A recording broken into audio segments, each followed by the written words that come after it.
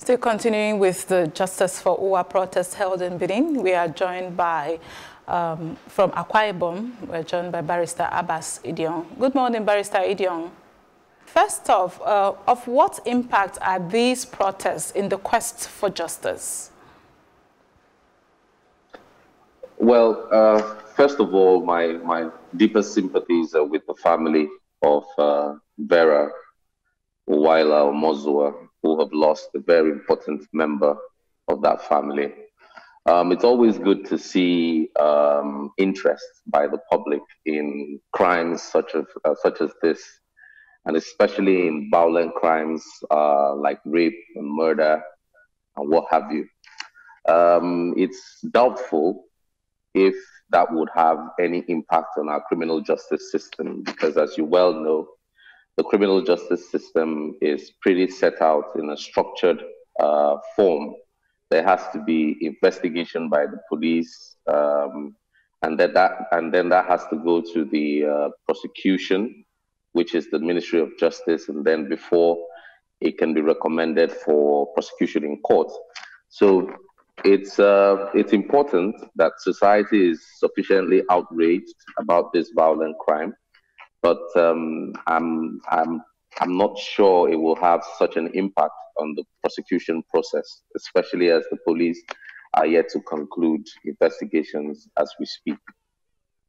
It's really worrying to hear that. Anyways, now with the COVID-19 pandemic in mind, how will this case be prosecuted? Will the virtual courts being used be adequate? We're in uncharted territory at the moment with regards to COVID-19 and technology and the legal system in the country. There's so much of our laws that do not accept virtual sitting because in court, the trial judge has to take into account the demeanor of the witnesses to arrive at the conclusion of guilt or otherwise. So in this particular instance, I don't think a virtual court proceeding would be ideal, and I don't think it will result in a sustained conviction, if any, at all. The Inspector General, Mohammed Adamu, has deployed more investigative and forensic support, to the Edo State Police Command to unravel the death of UWA. Is this response engineered by the media coverage and protests, in your opinion, and how will this help out, really? To be honest, I think it's a bit cosmetic. It has been driven by the media frenzy over the death of this young lady, and deploying extra personnel to the scene of the incident is just to assuage the public, view that the police isn't doing anything about it. The police is quite limited in terms of the kind of technology they can deploy. So it remains to be seen how effective an additional deployment of personnel will be in resolving this gruesome murder. Mm-hmm. And to lead me to my next question, to help those protesting not to sabotage their own advocacy, what would stand as prejudice in this matter? Well, I would be extremely cautious if I were, part of the people organizing the protest, because, it's always good to allow the system, do the investigation and allow the system work. There's a proverb that says, once you put a pot of boiling water on fire, you must be patient enough to let the water boil.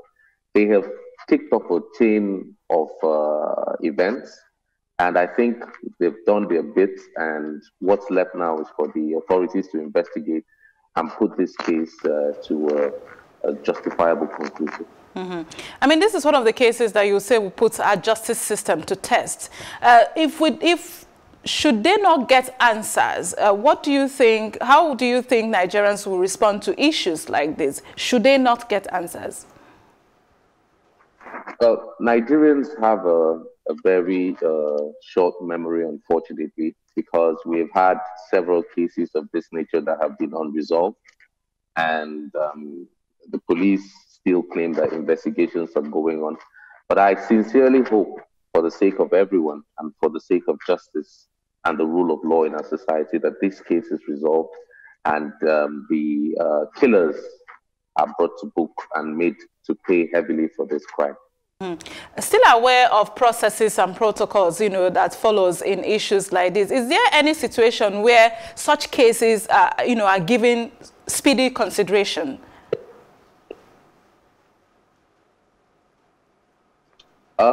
Yes, the Criminal Justice Act of Nigeria has specifically has a specific focus on crimes, and it tries to ensure that the dispensation of justice is a lot quicker. So I think that if the suspects are tried under the Criminal Justice Act, justice can be obtained in a shorter period of time. But I wouldn't ask anybody to cross his fingers and wait for that to happen.